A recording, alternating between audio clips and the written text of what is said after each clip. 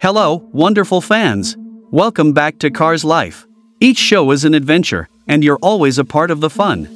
If you're new, click the subscribe button to become a part of our great group.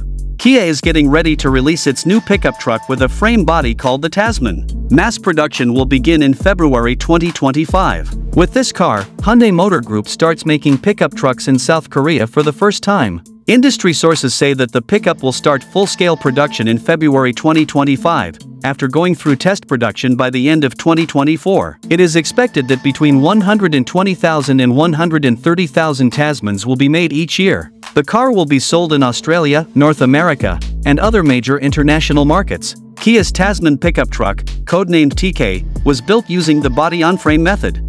The official name hasn't been decided yet, but Tasman seems to be the most likely choice. In South Korea, Australia, and other places, Kia has already applied for rights for the word Tasman. Like the EV9 and EV5 models, the Tasman is likely to use Kia's newest design language, which includes the Opposites United and Star Map signature lighting family looks. Kia is going to show off a number of different types.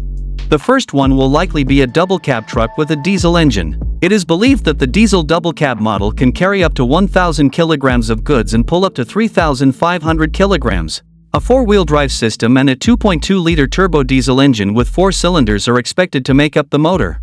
Both engines were used in the Mojave.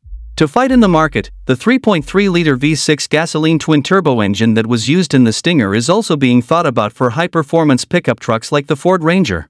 In the future, Kia wants to make an electric version of the Tasman.